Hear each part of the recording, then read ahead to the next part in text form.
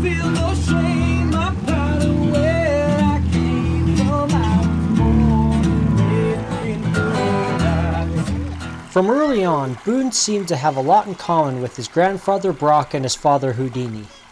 The first of Boon's personality traits I noticed was his unusually bold nature. Baby mink are naturally cautious to downright fearful of water. They typically take their time, slowly warming up to the idea of swimming. Boon, however, showed some significant confidence with water quite early on. The first few days of being introduced to the pond, he was afraid of the water, just like a typical mink kid. And then all of a sudden, out of nowhere, he just dove in and started having fun. Good job. Good job, Boon. Look at him swim. He's big! He's a big boy. Look at him. He went down underwater. Good boy, Boon. We were all pretty excited to see Boon all of a sudden swimming around like he'd been doing it his whole life. But I think Olive was by far the most excited of all of us. Big! Boy, just like a big mink. Just like a big mama. Look at him. He's just looking under the water. He's so confident. Look, it's a fun! Look! Oh, good job, little man. Good job. Look at you swimming. Good job, Boon. Oh, careful. Get Boon, be careful. Just sit still. You move too much. Stay still. Look, here he comes. Look! It's funny! Good job, Mr. Boon. He's so big! He's so big. We need to get him in and I get Papa! We need to put some fish in here for him. He's looking for the fishy.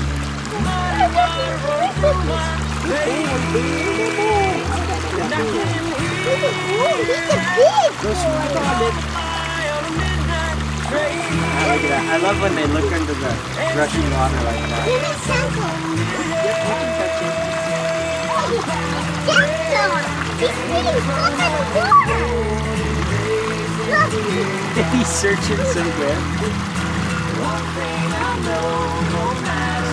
Hey, okay. I would rather you don't put your mouth down in the water like that, Olive. The water's not super clean, sweet girl. Olive, don't do that. I'm going to do the bubbles part of the mink. You want to do bubbles like the mink, or you're trying to dive under like the mink? He's right in my mouth. Did he give you a bait towel? Yeah. Oh, I think he's stuck. We should take his leash off. He's so funny. Did he get you? Is he giving you bait towels? Don't hold him, let him swim. Or you can hold him gently, but don't force him. Ow, he scratched me. He got thinks he tastes yummy. Hey, this check on my, hey. He's getting ya. He's like, I'll get you. I'll get you. Run!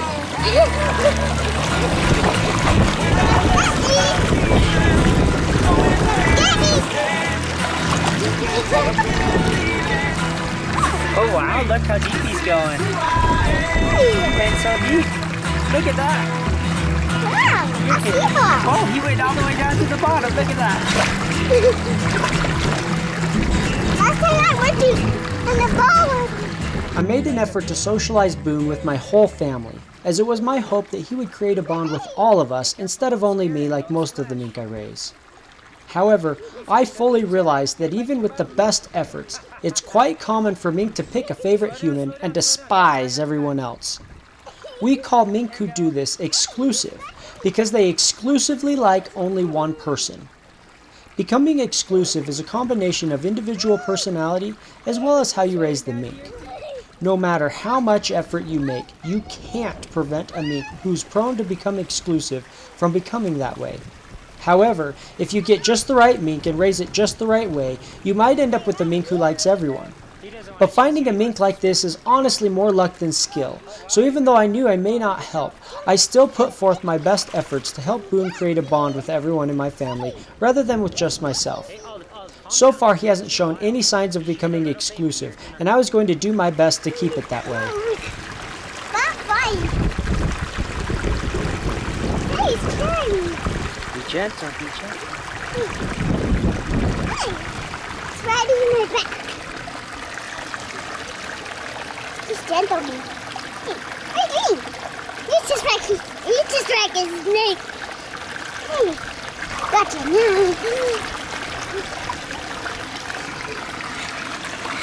Look, I'm a sister Mink. I'm a mommy Mink. You a mommy Mink? Look, I just like a mommy Mink. Oh, he's got the feather. Oh. So today we're going to be doing Boon's very first fishing. He is, what, 12 and a half weeks old today. So he's plenty old enough. This should be pretty easy for him. Even though he's not experienced with catching fish, he has swam in the pond quite a bit, and he's mature enough that this should be pretty simple, but we'll see how it goes. We're going to leave the leash on him so we have control and make sure he caches, and that will slow him down a bit, but it shouldn't be enough to make it difficult. So we've got a couple little fish in here. Let's see how he does. Check out what we got. Come on, come check out what we got. Look at this. It's a little fish.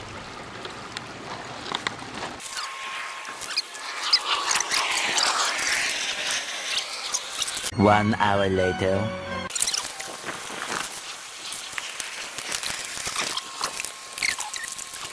Two hours later.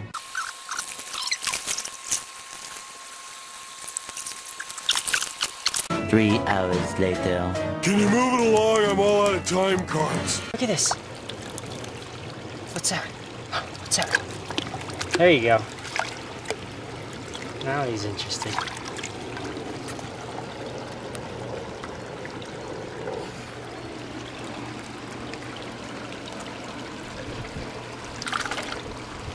Where'd they go?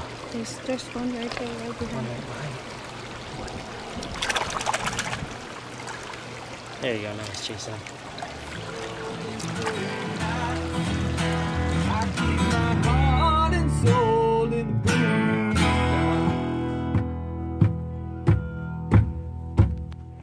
You get a line, I'll get a pole.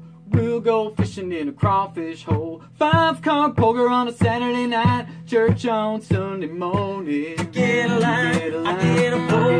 We'll go fishing in a crawfish down in a 5-card poker on a Saturday night. Church on Sunday morning. You get a line, I get a pole. We'll go fishing in a crawfish down in a 5-card poker on a Saturday night. Church on Sunday morning. You get a line, I get a pole. We'll go fishing in a crawfish down in a 5-card poker on a Saturday night. Church on Sunday morning. You get a line, I get a pole. We'll go fishing in a crawfish down in a 5-card poker on a Saturday night.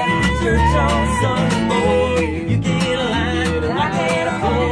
We'll go fishing in a crawfish hole down in a 5-card poker on a Saturday night. Church on Sunday morning.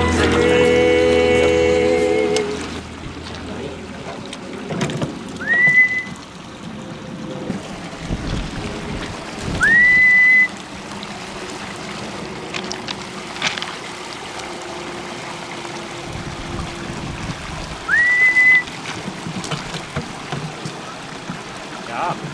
In there. Holy crap, he bit that thing to pieces. There's your box, put it in there.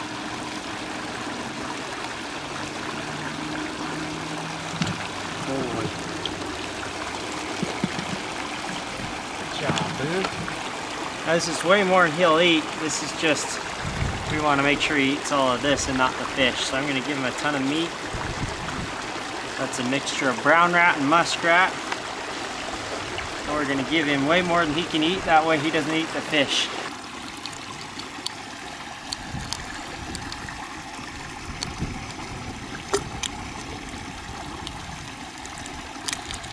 So it took him a minute to figure out what we were doing, but once he caught on, he was onto it. And those fish were super easy, and yet he still struggled a little bit. You could see his inexperience. But he caught him. Put him in the box, that was great. And you can see the great advantage we have with this pool, being able to have really shallow, super easy to catch places. medium level, and hard. And it's great to be able to switch from level to level based on the experience and age of the mink. So we'll show you more next time, and I'm excited to see his progress as he learns and grows. Thanks for watching.